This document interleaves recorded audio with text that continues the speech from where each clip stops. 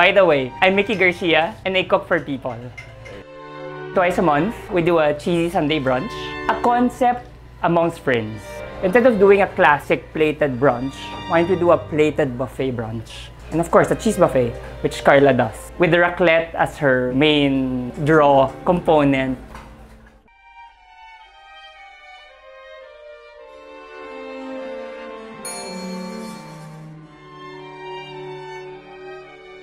I'm Karla Reyes and I own Petite Fromagerie.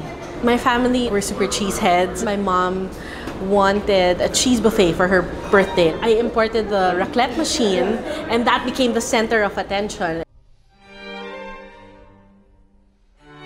Cheesy like Sunday morning, I foresee it to be running for a while because we've been getting very good feedback. So more cheeseheads. Yes, that's the goal. How can you say no to ensaymada with ham, scrambled eggs, and more cheese?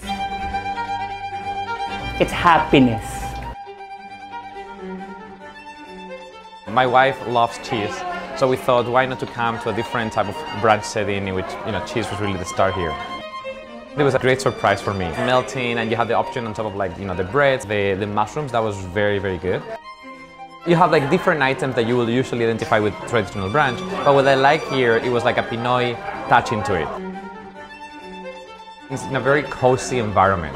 It's like a long table and everyone sits here like a family. It was very easy to just engage in conversation with people sitting across the table.